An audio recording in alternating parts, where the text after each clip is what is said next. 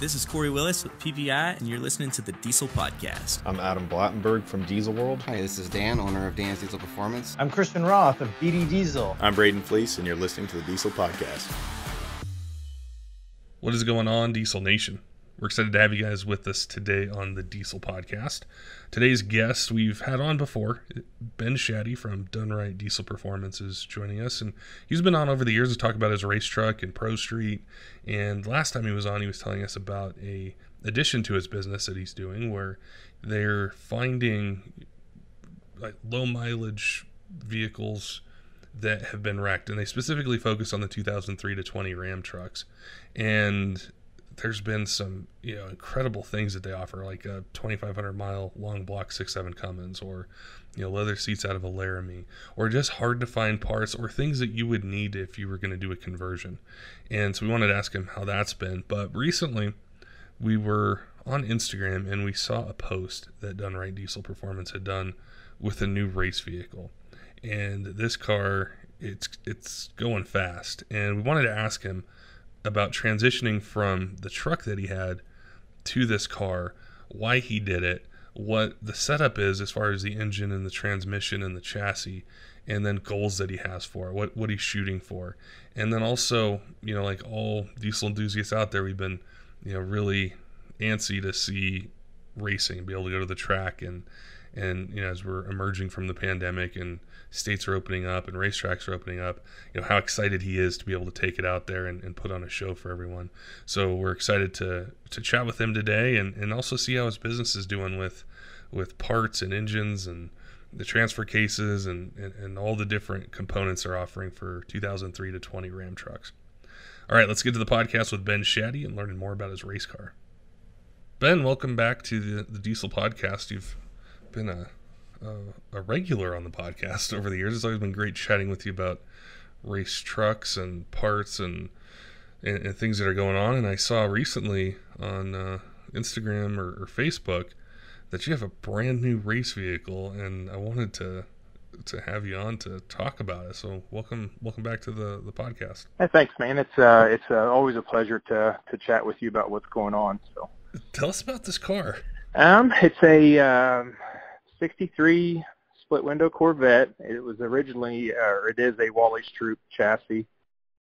Found it in a guy by the name of Dave Atkins in Michigan, was selling it as a roller. And we kind of knew that we had thought at the time frame we had, that building a new chassis was out of the question to be ready for 2020. But I guess if we would have had 2020 vision, we actually have plenty of time with everything that's going on in the world. We could have built a new car, but I'm kind of glad we didn't. It worked out pretty well, and pretty happy with it. We got an aluminum block, or actually an entire aluminum engine from Jeremy Wagler and the boys there at Wagler Competition.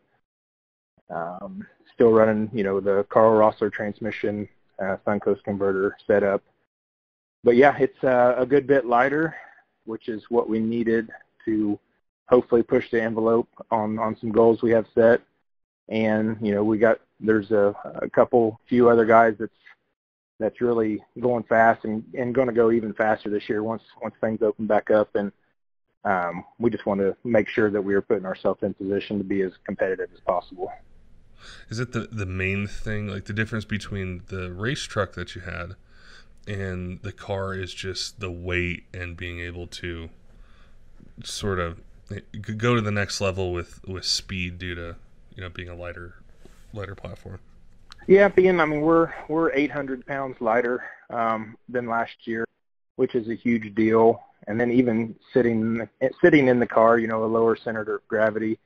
We've been out a couple times testing here, and it's even the truck was awesome. It did a lot of cool things for its time, and it's still a really gnarly ride. But I think for the next level, we're going to have to lose a lot of weight and just get to a race chassis. And even taking the car down the track the very first outing, to me it was a whole different feeling as far as safety. Even if the car did get out of the groove a little bit, it wasn't riding a bull like the truck was. where you got a handful steering wheel, you can actually get the corral the car back to the center of the track and it not be that big of a deal. I think it's just the difference in being a true full-blown race vehicle. And what you had mentioned, the tracks, and everyone, especially enthusiasts, that love drag racing and going to events or racing their own vehicle. And it kind of depends on the state a little bit, but people are like, man, I want to get out there, I want to go do this stuff. How has that been for you and your crew when you have a dedicated vehicle in racing, and you've been racing for years, and it's like you just kind of have to hurry up and wait this year, Right. It's not been as tough because we kind of finished up when things started opening up. So, but I could imagine for the teams that were ready in March, I'm sure they've been chomping at the bit. And the testing we've been doing has been private testing, one-on-one stuff. So it's not hurt us a whole lot, but I can see where some of the other teams that like they were obviously ready before we were. I'm sure they're probably getting antsy, I'm sure. Like late last year, everyone was really looking forward to what was going to happen with technology and platforms and just experience that people were having with race vehicles. And it's just crazy to think about that the technology, the power, the products have progress so quickly that they need to be in different platforms to really take advantage of what they can do. It's almost shocking, but it happened, I don't want to say really quick, but it felt like quick how everything has just progressed. It was almost overnight, or when the page turned, and I don't know if you followed the Rudy's fall event, but Team PPEI came out there and showed a next level vehicle, and it's a very advanced car, very nice car, and they showed up and did exactly what they said they were going to do. They put me out first, then they followed up with Firepunk, which I wouldn't consider us or Firepunk any chumps of the sport, but that was the turning page of all of us knowing, hey, we need to be lighter. We need to be faster. We need to have more control of the electronics of the vehicle. So I would say that was definitely a turning point. And I knew in my head driving home from North Carolina that our 800 to 1,000 pound heavier than the PPEI car truck wasn't going to get it done. Yeah. So that's obviously when the turning point for us. Yeah, it's been really awesome to watch and have do podcasts like this one with you and be able to learn what's coming up and how things have jumped ahead. And I'm really excited to see the car make some passes, go to events, and that was one of the things that really jumped out to me about that picture. Is I saw it's a beautiful car, and I saw the Amsoil logo on it, and I thought, I got to talk to Ben. I got to see what they've got cooking up. But I wanted to ask you about your sponsors and Amsoil being one of them, is how they help you in pursuing something like this and the support that they give you. It's just phenomenal, the support that Amsoil does give, not only product or financial help, but I was on the phone the other day with one of their specialists, discussing transmission fluid and stuff with him, and we were talking about different viscosities and temperatures and whatnot, and they're actually going to blend a transmission oil for our operating range on the race car, for several different reasons. But that's the kind of help that we need to get to the next level, because sometimes it's not going to be the off-the-shelf product, or the off-the-shelf product is wonderful, but it might take something just a little bit of a twist on it, because I think that a lot of the goals right now are to get in the 3-second zone, 200 mile an hour in the 8th mile. If anybody racing a Diesel Pro Mod right now tells you that's not their goal, I would probably call them a liar. So, but where I'm going with that is it might take some extra, turning over every rock, whether it's a fluid or, it's a control of the vehicle.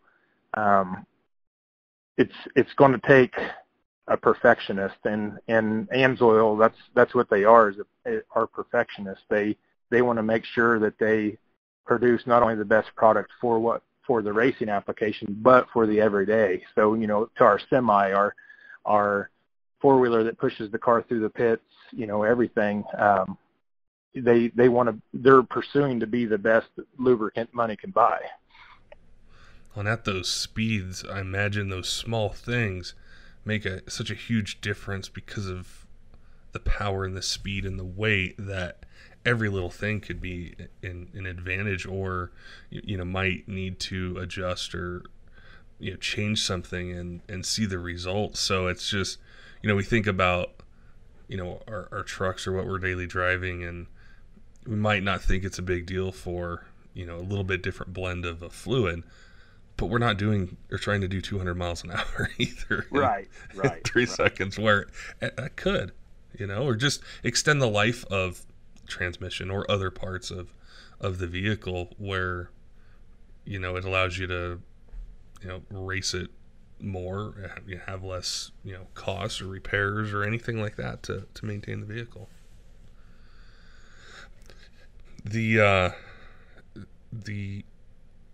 It's just, I always get fascinated when I think about everything that goes into the vehicles. Like, I love racing, but also the stories behind it. And I've chatted with Levon once, and he was talking about his race team and some of the other guys that are out there and how important it is. And I wanted to ask you about yours. Is, I know it's important, but there's always a huge team behind the vehicle. We think of the vehicle and the racer, but I wanted to ask you about that part of it, and especially going from the truck to the car. Have the crew that you work with, I'm sure they've been really excited, but what's that been like working with the people that are on your team to get ready for this new venture in the car? It's been great, as far as the team, whether it's the guys that work here at my shop with me, or we've teamed up with S&S Motorsports. They're handling the fuel system. Not only that, but we've stepped out of my comfort zone, which I've always ran a factory Cummins engine controller, and this year I made a decision to go to a Motec standalone system, not only for the engine but for the entire car. So Andrew, Luke, and Andre at S&S have really just been over backwards for us to make sure that thing operated the way it should. I'm still tuning the engine, but they did all the setup, all the wiring, and they did a phenomenal job. But where I'm going with that is when we showed up to our very first test session, S&S was on site. Tony Durhammer, Hammer Tech Race Cars, he's there. He set up the chassis. He did all the retrofitting of the engine into the chassis. Everybody was there, and I feel like if S&S wouldn't have been there, maybe our controls wouldn't have been as good as they were. But we went there on the very first test session and did what we said we were going to do. Like, the car went fast. We didn't try to kill anything, but we set some goals and we attained every one of them. But the importance of attaining those goals were the people that were involved, and I wouldn't call one person's job any more important than the next, but it took the whole crew being there was important. And that's, it's just to accept the fact that one man can't do it all. I think as soon as you do accept that fact is when you start seeing some success. I imagine, yeah, I can see, how important and how cool it is too to think of all those different people being there for your first testing session to just streamline it and save time and to help. And that's one of the really interesting parts of the racing world, is knowing how much a lot of people put into the vehicle or the part or the tuning or setting something up. And it's like this well-oiled machine that just comes together for, that pass or that race. And I know a lot of race fans, they like to hear that stuff. They like to know, the behind the scenes, the things you may not see, when you go to the track and you're sitting in the stands and you're watching passes. Right. Yeah. When they see you go down the track, it's just like, oh, that was very effortlessly. Mm-hmm. All the, the crew, I'm tired, the crew's tired, S&S is tired, Tony's tired. Like it's a lot of work. It's a lot of fun. Don't get me wrong. It's what really gets me going. But it is a lot of work for the crowd to see the pass and it works like it should. It's just a lot of work to get to that point. One of the things, last time we had chatted, you told us about this business venture that you had. And I remember there was a stream of inquiries and messages that happened over like 3 or 4 months of people saying, hey, what was that one episode you guys did about, because there was like a low mileage 6.7 Cummins engine or this or that. And I think it was a lot of people that they had a project going on, or some of them just wanted spare parts for things. But I wanted to spend a little bit of time on that. Have you tell us, for any of our new listeners, what you're working on, the name of the company, what you guys specialize in.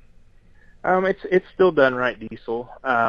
And what we specialize in is 2003 to 2020 Dodge/Ram pickup trucks. And we try to hand select them a little bit. So that we have some higher mile stuff. It just depends on how the vehicle was wrecked or damaged. But most of the time we're trying to hand select these things. So we have the Laramie or Laramie Longhorns, or something a little higher end that's got the leather interior, and what we're trying to do is recycle these trucks. So if you do have an ST model truck, and this happens all the time, is buy the leather interior. The guy didn't want to spend another $20,000 on getting a Laramie, but he wants leather seats. Yeah. We take the trucks all apart carefully. We don't try to tear up anything, and we recycle all the parts from it, whether the engine, transfer case. And we're having a lot of fun with it. It's a little bit different, obviously a lot different than what we used to do, but we are having a good time with it. And I feel like staying specialized into that because of our Dodge Ram knowledge. I feel like that we can provide people with good used parts, and we still do new parts, but quality used parts is something that sometimes is hard to find. I was just thinking that, like, I've spent time before trying to find something. Maybe it was like an interior panel or the center console thing. And really, I had 2 choices in the past. One was to go down to the dealership or call them or go on their website and order it. Or I had to scour the entire internet and hopefully maybe find it and maybe not. Maybe the description wasn't correct. And so I think it's really helpful to have it in one place where, that's what you guys specialize in. So I don't have to sift through, say like a Ram 1500, or other models that Ram may have or Dodge may have. It's kind of organized into this, 2500, 3500, and there's information on the parts too. I remember seeing an engine once. I think it had like 3,000 miles or 2,500 miles on it, a 6.7, and it's like, it's so easy to find that, and then you combine it with knowing you and Dynomite Diesel Performance, and it's just this connection of, I feel confident, ordering a part from you guys, ordering an engine, a transfer case, leather seats, whatever it is. And we want people to feel comfortable with what they're buying, and I'm not going to act like we haven't ever sent anything out that didn't have an issue, but it's one of the things with used parts. It's pretty cut and dry. Like, if we have another one, we'll send you one. If we don't, we're going to refund your money. So, but unless we physically can't, we run all the transmissions through the gears before the vehicle's ever taken apart. So we're trying to get the best quality used parts out there as possible. It seems like a huge market, especially for, I've seen this with people who are doing conversions or, putting something into an older vehicle, is they can spend a ton of time trying to find accessories or things for the engine or whatever it might be. And I know they'll appreciate being able to jump on your guys' site, take a look. Maybe there's, this water pump or, whatever it might be, injection pump or full engine that they can get where, the mileage. Yeah, it's usually, we do get a lot of conversion guys, that's with the Cummins engine, it seems like they'll put it in just about anything, and the wide array of years that it comes in. It's nothing for a guy with a 5.9 to call, and maybe we don't have one that he needs, or it's got a little higher mileage. Well, we've had guys buy 6.7s because they want the new motor anyway, and they still, it'll still work in their 5.9 truck. So the versatility is pretty good. That's awesome. Yeah, it's been really cool to see you guys grow that, and I see, on social media and posts, or we even see people, talking like, hey, can you check out Dun Right Diesel Performance for that? So it's been really, really interesting to see. And I know, like on YouTube, people are going to see a picture of your car, and that's what's going to pull them in, is seeing that. And so if they want to check out updates on it, where's the like most up-to-date information people can find on the car and what you guys are doing? The most up-to-date information on the car would be our social medias, the Instagram, Facebook. As far as the used parts, our eBay store is actually the most update right now. We do have some stuff working on to get it linked to our website, and I'm hoping that's going to be about a month and a half or so where they could just go to the site, and then if you find what you want, it'll be it'll make model select, but it'll obviously be mostly Dodge Cummins stuff, and then it'll take you to check out in our eBay store. Awesome. And when are you guys going to make another pass in the car? Or when's the next event? Or we're going to be out this weekend, this coming weekend. We're going to private test one more time, and then we will be at Jeremy Wagler's July 11th for the Diesel World event. Oh, cool. We'll definitely have to tune into that and see. It's awesome to see what you have, what you guys are working on in the platform. And like I said, it still amazes me that technology and power and what you guys are doing with diesel has progressed to the point that it has now. And I'm excited. I definitely have been kind of, antsy and everything to watch some racing and see it. And so I'll definitely be tuning in and seeing what you guys do. I appreciate that. Yeah, it's getting, Diesel Motorsports is just getting, well, it's not just getting excited, but it's heating quite a bit. And I really hope that it takes hold and we have 10 more new cars getting built next year. I think that would be something that really excites me, is to see a lot of new builds and race car style stuff built for that. And of course, there's nothing wrong. I mean, the ET classes are full now too, and that's very important as well, to get either the experienced bracket guy, or even maybe there's a younger kid that just got his license that wants to get his feet wet and get out there in the ET class. That's the beginning. That's the beginning of that young man or woman's racing career. But I think it's important to get all of that seat time, and then you can see people filter up through the classes.